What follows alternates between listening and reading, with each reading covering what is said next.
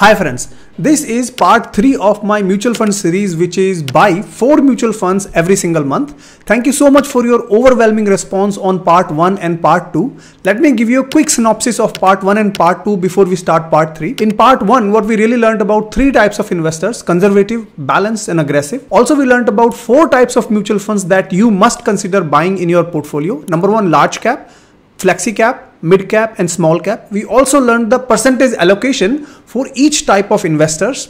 Also, we learned about what are the best index mutual funds when it comes to large cap mutual funds. In part 2, we learned about the best mutual funds when it comes to flexi cap mutual fund category, and there was an overwhelming response on that video asking me to create part 3. So here I am creating part 3. In part 3, what I want to do is talk about the best strategy when it comes to mid-cap mutual funds. I'm going to only talk about unbiased facts and data. You make the decision and you're going to love this video. With that, let's get this video started. The first extremely important question is, should we take the passive route or should we take the active route when it comes to mid-cap mutual funds? So let the data talk. Have a look at my screen and you will see the performance of mid-cap mutual funds. These are the daily rolling return as of May 19, 2023. And what you clearly see is that if you compare 1-year returns, you will see out of total 25 active mutual funds, 18 of them have failed to beat the benchmark index returns.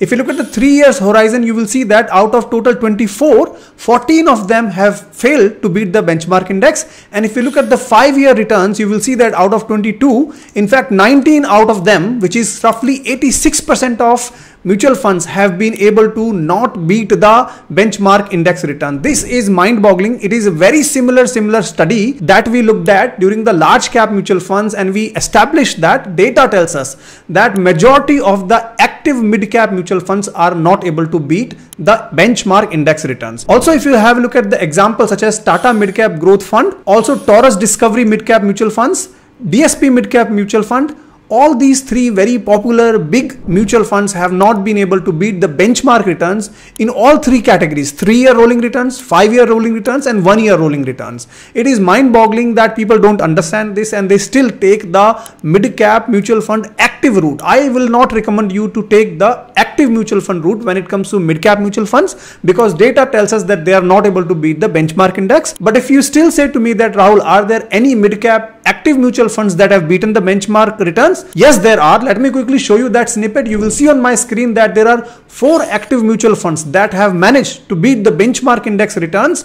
in 3 years category, 5 years category, 7 years categories, 10 years category. These 4 mutual funds are listed on your screen. One thing you will notice is that the difference in the returns is not huge at all. And there is absolutely no guarantee that these 4 mutual funds will again beat the benchmark index. My point is really simple. If we go back and have a look at it, over the 5 years period, 86% of them have not been able to beat the benchmark index. So therefore, we should not consider investing our money into the active mutual fund route when it comes to mid-cap mutual fund category. I hope this point is very clear. It's extremely important. If you found this analysis powerful and useful, please hit the like button. Also consider joining my YouTube member community, because I put out exclusive content for my member community on YouTube that will greatly help you in your investment journey. Now coming back to the second question, which is, if we are taking the index mutual fund route when it comes to mid-cap category, which are the best index mutual funds? So just so that you know, there are 3 indexes when it comes to mid-cap mutual fund categories. Number 1 is Nifty Mid-Cap 150 TRI. It is an extremely simple index which is listed on the NSE. You will be basically investing your money in stock number 101 to 250.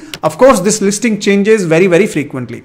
Now coming back to the index number 2, which is Nifty Mid-Cap 150 Quality 50 stocks. Now this one is slightly a combination of passive and active. Let me quickly explain to you in 10 seconds. What it simply means is, you take the stocks which is 101 to 250, and out of this 150 stocks, you take only 50 quality stocks. Now, what defines the quality? It is decided by 3 factors. Number 1 is return on equity. Number 2 is financial leverage, which is the debt versus equity, the ratio of debt and equity. And number 3 is earning growth variation. What is the earning growth that the particular stock has given? Based on these 3 factors, this index actually takes 50 stocks out of 101 to 250 stocks. Then comes number 3 index, which is Nifty Midcap 150 Momentum 50 index. Let me quickly also show you that is again one of the index that we can look at investing. Very simple logic that you look at the 150 stocks between 101 and 250,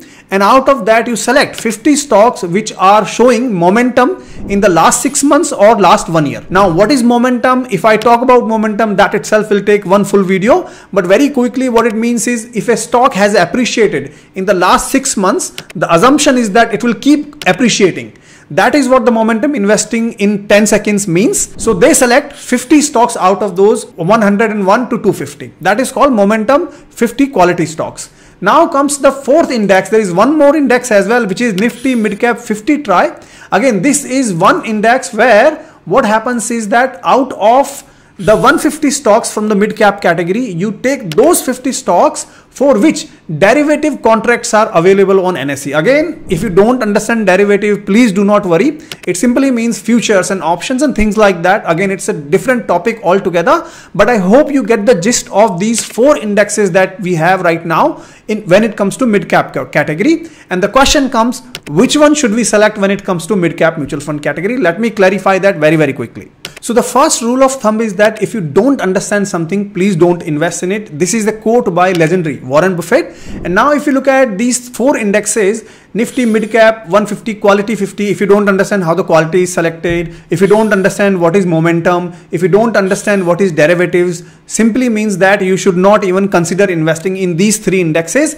I would go with Nifty Midcap 150 Try. It is a simple index. It works. Also, the second main reason that I want to talk about is the percentage concentration in the top 10 holding. Extremely important. If you look at the Nifty Midcap 150 Quality one, you will see that the percentage concentration here is almost 30%, while when it comes to Nifty Midcap 150, the percentage concentration is only 17%. Likewise, if you see the momentum ones, the percentage concentration is extremely high, 44%. My point is very simple. Nifty Midcap 150 is highly diversified when it comes to these 4 indexes, and I would highly recommend you to consider Nifty Midcap 150 index instead of remaining 3 because it is the most diversified index. Now let me talk you through which are the best index mutual funds available in this particular category of Nifty Midcap 150.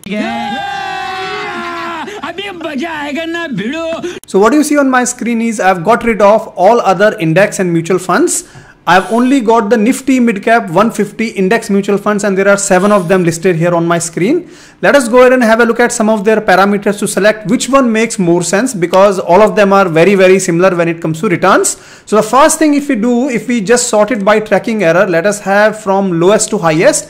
You will see that SBI Nifty Midcap and ICICI Pru have given the lowest tracking error at the time of recording this video, which is 0.06, which is really good. If you look at the 3-year average annual rolling returns, you will not see any data there except for Motilal Oswal, because all of these funds are recently introduced.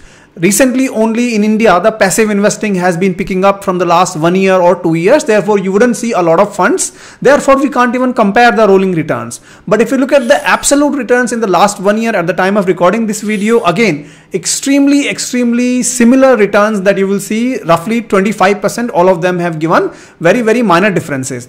But when it comes to the top 2 here, first one, the SBI has the exit load 0.25, while the ICICI does not have exit load. From that perspective, ICICI makes more sense rather than SBI. But let us also have a look at the expense ratio. So if we look at the expense ratio, we will see that from expense ratio perspective, Navi is the lowest right now, 0.11. But the tracking error in case of Navi is 0.23, which is extremely high. I wouldn't recommend it because of the high tracking error. So if we look at the best combination of tracking error and expense ratio, I would see that ICICI Pru has the lowest tracking error and also has a reasonably lower expense ratio of 0.20 after 0.11. It is the lowest one from a expense ratio perspective. Therefore, ICICI Pru Nifty from expense ratio and tracking error combo perspective makes more sense. Not a financial advice, not a recommendation. I'm only giving you the data and facts. It's ultimately your decision which index mutual fund you want to invest in. Now here is a little homework for you. Let me know in the comments if you know the oldest mutual fund in Indian history. Secondly, do you still want part 4 of this video where I can analyze the small cap mutual funds? If yes, let me know in the comments. I'll be happy to shoot a video if I get more than 500 comments on this video, and I will look to create the part 4 of this video to finish this series. I hope you enjoyed this video and I will see you in my next video. Until then, keep rocking.